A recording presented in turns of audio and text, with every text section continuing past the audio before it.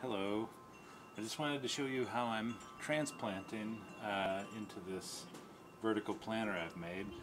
I've got a Coca-Cola bottle, 2-liter bottle, with a little hole drilled in the top so I can squirt water out of it. I'm going to pour some water on my uprooted seedlings.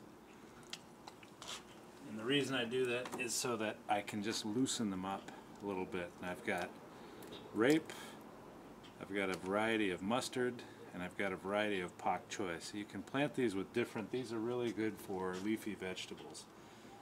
And all I do is just shake these so that the roots come apart in the water. And then I take, and I have a stick that's roughly the size of one of these holes, and I jam it down in there, and then I drop the seedling in, and I work from the bottom to the top. And the reason is then when I go up, I push the soil down, and it actually shoves some of the soil from above down into the hole below. And that's pretty much it. I'll do the same thing for a rape plant. Pull the roots off. That's why it's important to get it really wet and saturated. And the next one up, I plant a rape plant.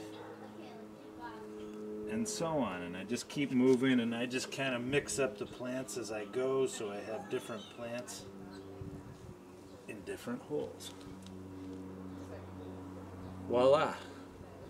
Thank you very much. Hope you're having a great day. Try to stay positive during this Corona time. And one way to stay positive is to get gardening.